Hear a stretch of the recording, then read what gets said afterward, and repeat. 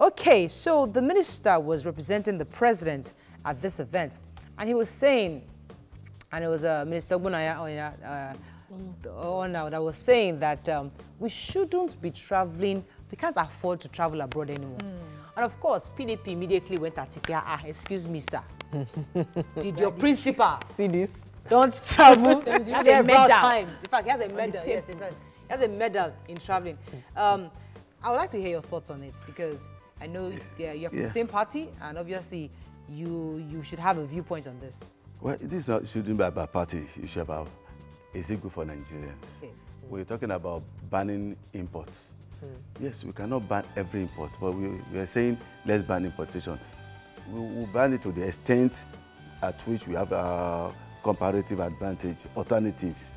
So if he says it's not good for Nigerians to travel abroad for medical checkups or treatment, yes, we should be building our own capacity too. But if we don't make up our mind that this is what we want to do, everybody will continue to feel that, well, this is the best way to go.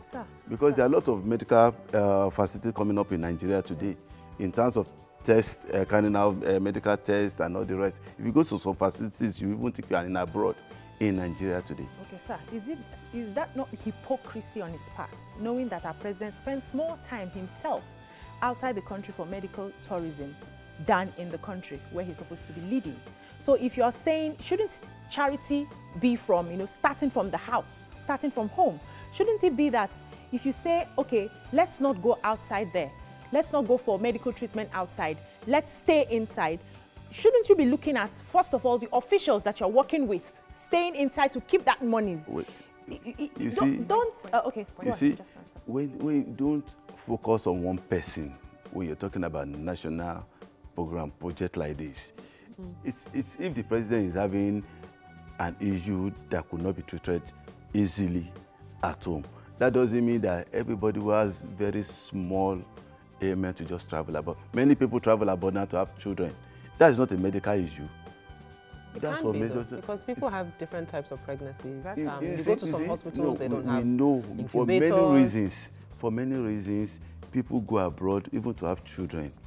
This, in Nigeria, yes, that's what I'm saying. So for many other reasons, and let's look even in Nigeria today, many people go to private hospitals.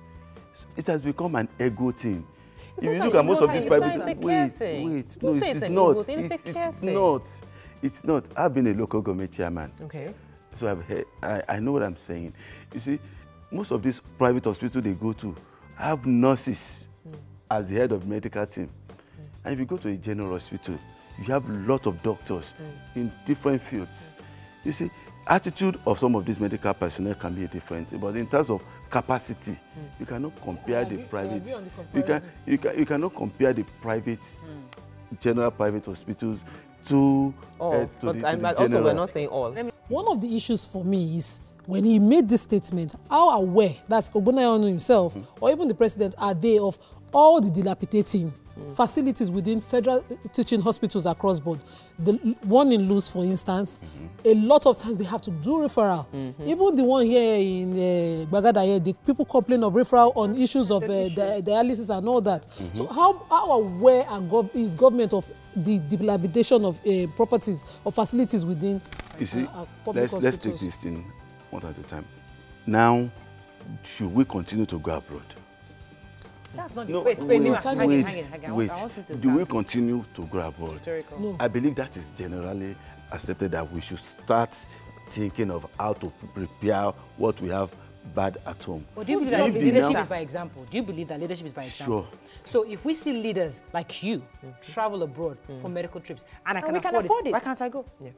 You see, what we are saying here is like, if you have a better alternative at home now, you no longer go there. Yes, I believe so. Yes. That is what we are saying. He is now saying that we should no longer encourage people to travel abroad.